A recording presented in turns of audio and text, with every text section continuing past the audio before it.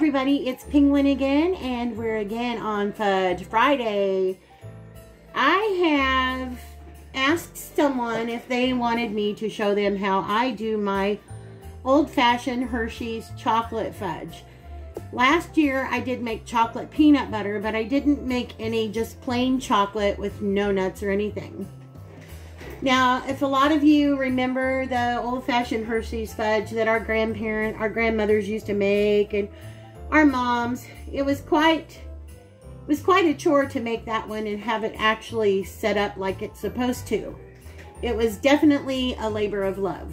Well, I'm basically making the same thing, but I'm making it my way, and it's not going to be quite so tedious. Now, this fudge does have a different base than any of the other fudges that I make.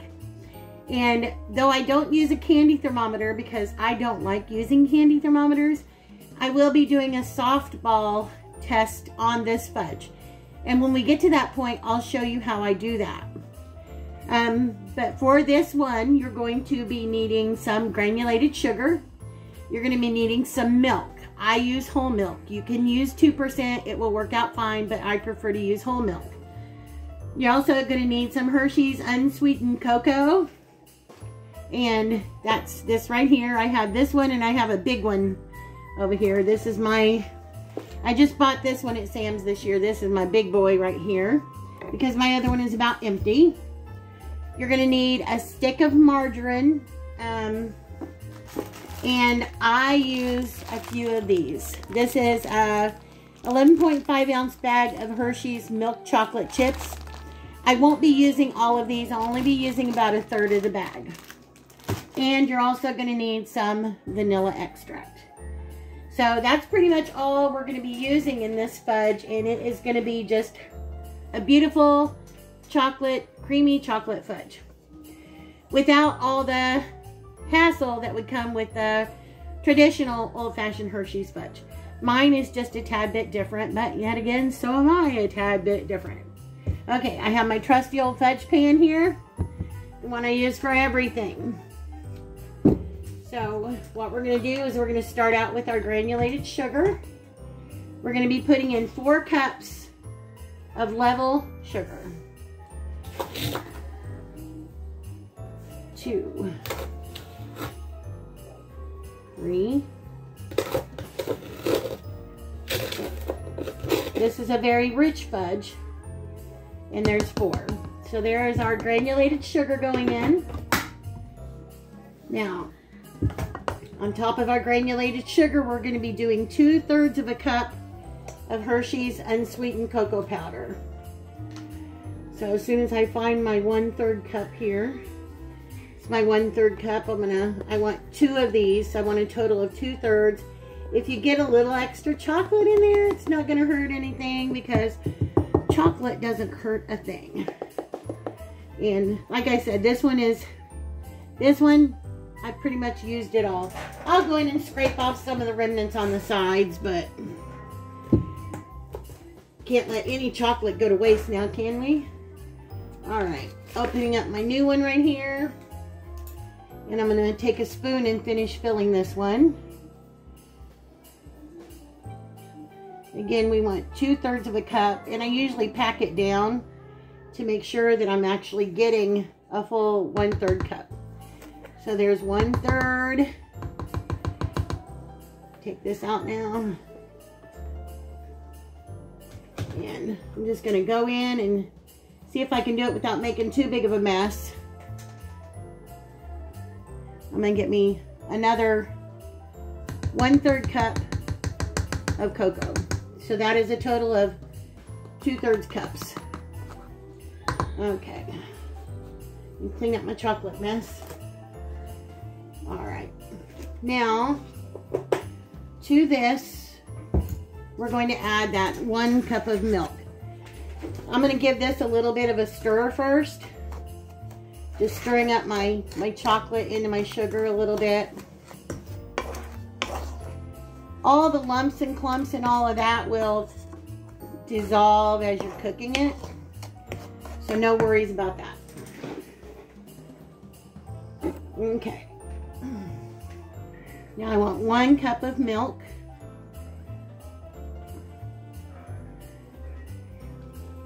And that's going in. All right. Now I'm going to take this over to the stove. And I'm going to get it all mixed up. Again, my burner is going to be on almost high. Just between high and the notch, the one notch up from high. I'm going to cook it until it comes to a boil. Once it starts boiling, I'm going to set my timer for about 5 minutes. No more, no less. When I get to the 4-minute point, I'm going to do a softball test, and I will show you what that consists of. So let's get this over to the stove and get started. Okay, and I'm back, and I've got my burner on almost high, and I'm just going to get this all mixed together now. All that sugar and cocoa mixed in with the milk. Because again, we don't want anything crystallizing on the bottom of the pan. So as long as we get it blended together and there's no clumps of sugar, then we'll be fine. There won't be anything that's going to crystallize on the bottom of the pan. This is where it's good if you have somebody in the kitchen, if your arm's getting tired, you got somebody in the kitchen that can give you a hand helping you stir. I'm not going to ask Chef to do that because he's already been having a problem with his rotator cuff in that. So I'm doing this one on my own. Besides that, my flabby arms could use the exercise. Let's get this all stirred up.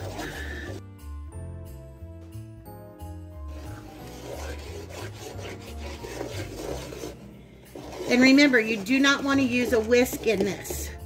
We're not wanting to whisk air into it. So just get you a good old spoon of some kind. I like to use my old trusty wooden spoon. But any spoon that you use will be okay.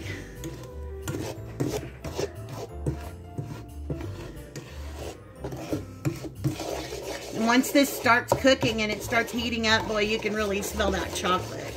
That Hershey's chocolate smell really comes out. And you can smell it all over your kitchen.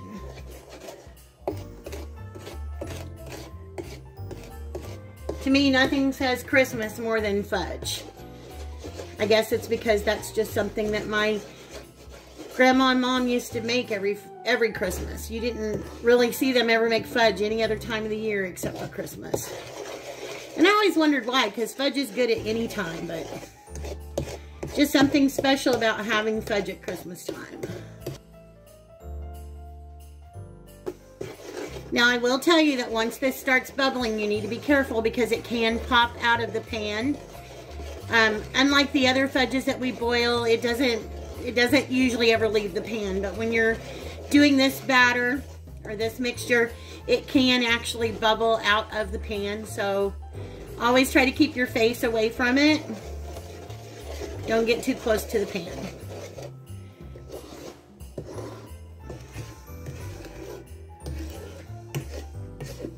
And it's probably not a good idea to let your kids stand near the stove when you're doing this either. Since most kids are eye level with the stove, it wouldn't be a good idea.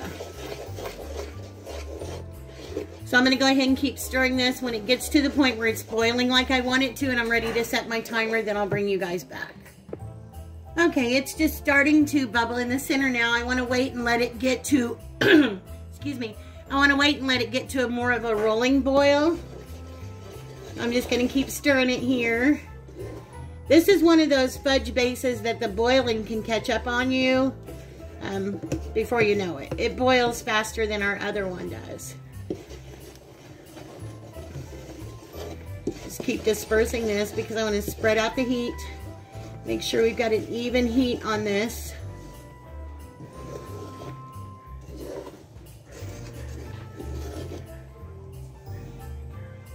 I always stop stirring just so I can see where all of my bubbles are. So we almost have a full rolling boil.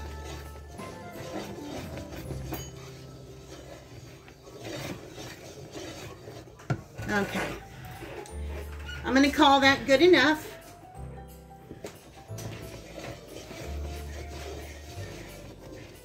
Okay.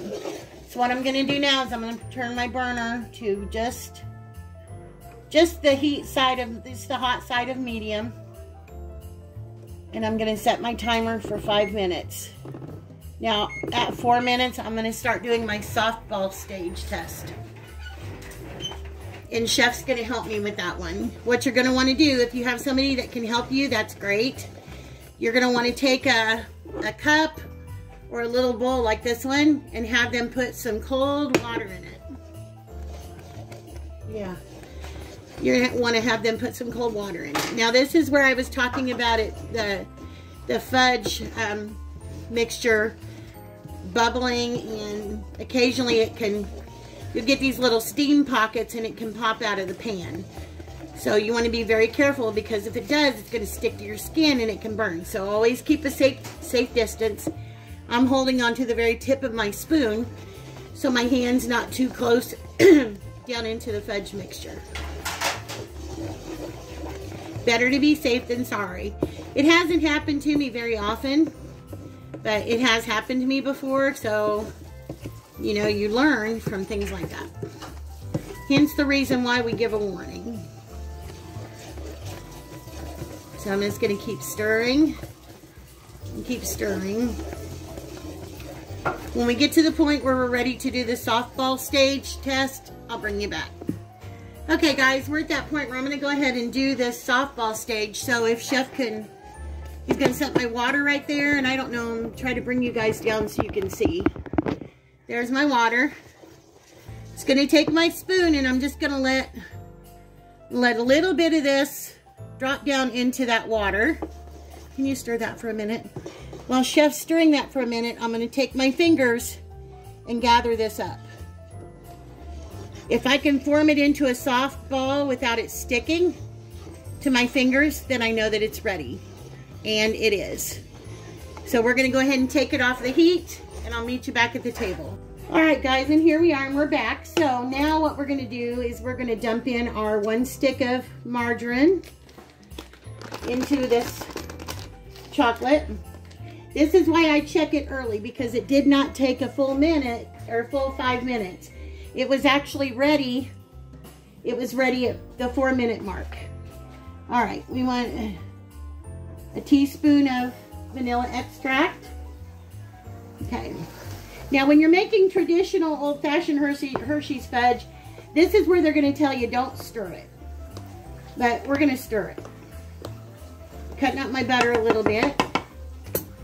And I'm going to open up these milk chocolate morsels. As soon as I can get them open. I should have opened them ahead of time, but I didn't.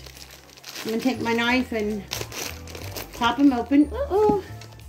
And I'm just going to dump in a few, probably about 1/3 of the bag of the milk chocolate morsels.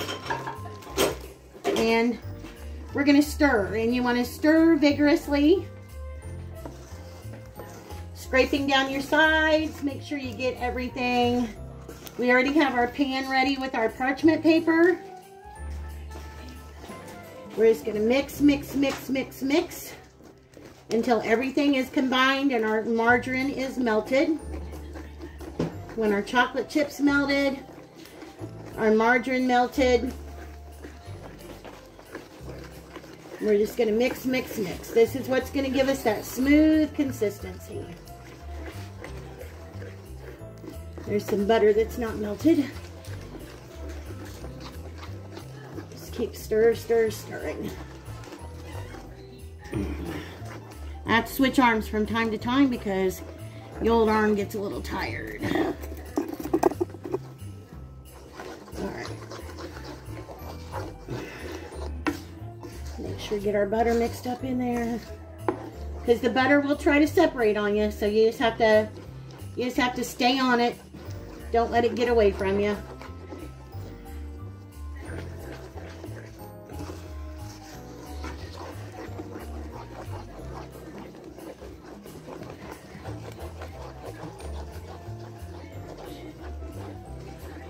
Just keep stirring.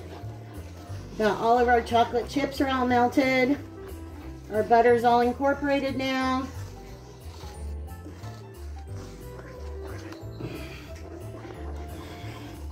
Just a little bit more.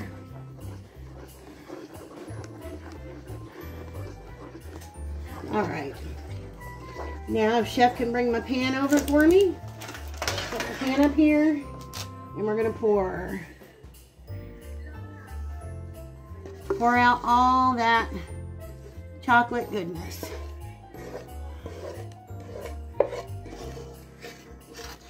And it will set up fast, guys. It will set up very fast. Let's push it to the corners so we get our square cuts. And if you can see, it's already getting that wrinkly look to the top of it. That's because we're setting up already. All right. Let's get a little bit out.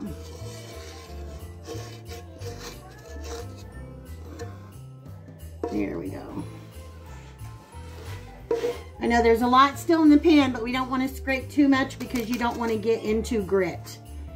So we've got a good pan full of fudge right there. So I'm going to pass that over to Chef. I'm just going to shake this a little bit. And there you go. That is the old-fashioned Hershey's fudge, chocolate fudge made Penguin's way. It's very quick, very simple, and it's a no-fail. You're going to have a fudge that's going to set up for you perfect every time if you do like I did. So, again, we're going to let this sit at room temperature for about an hour, and after that, then I'm going to cover it. We usually put our fudges covered out in our laundry room on top of the washer or something. It's not hot out there, it's not cold out there, it's just a good temperature. And when it gets completely set up, which won't be too long, like I said, it's got that wrinkly sheen to it. And I'm already touching it and it's not sticking. So it should be set up in just a little over an hour. And then we will cut it and we will taste it. And we'll show you guys what it looks like. So we'll be back in a bit, guys. Okay, guys, this is fudge number 2. This is our old-fashioned Hershey's chocolate fudge. We've also had it wrapped up and sitting out in the other room. So I'm gonna take this off of here and set it on my cutting board, like always. And fold this down. Let me get a clean knife. I'll be right back.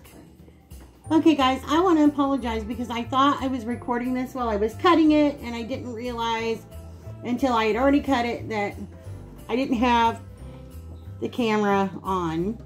So here is Hershey's old-fashioned chocolate fudge.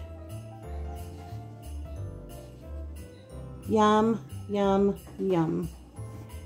So, of course, we're gonna take a bite. You can see how creamy that texture is. Right there. The sheen in it.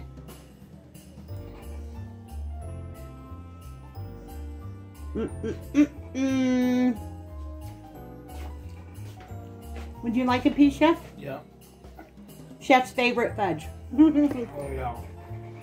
A good chocolate fudge. This is Chef's favorite fudge. Of all the flavors that we make, Yeah. this is Chef's absolute favorite. Yeah. Regular old Hershey's chocolate. He likes the regular old-fashioned Hershey's chocolate fudge. Okay, guys.